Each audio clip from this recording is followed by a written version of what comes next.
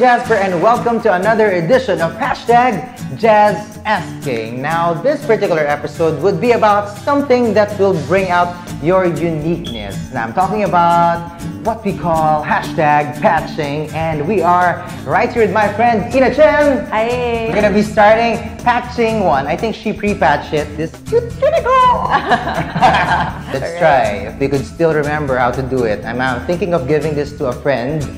My client also, I hope she's gonna be happy with this, right? I mean, who won't be happy with a unicorn and pink and white, right? So let's start to do this. So, well, it's very easy. You have to do your... It's just a simple running stitch. Then you start from the back, obviously, so it won't see the knot at the end. So here you go. Basic, guys.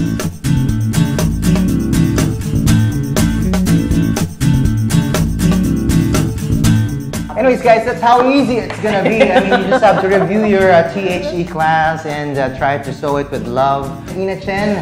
Yes, I hope you can also follow Chennypop. It's CHENNYPOP on Instagram and on Facebook, and we'll patch up anything that you want. And of course, if you have any comments, just let us know and put it right here down below. My name is Jazper, and once again, this has been hashtag Jazz Asking for patching.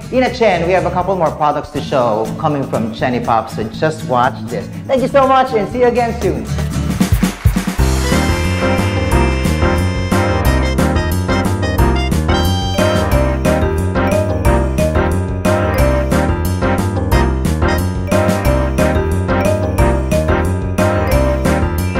Did you like this video?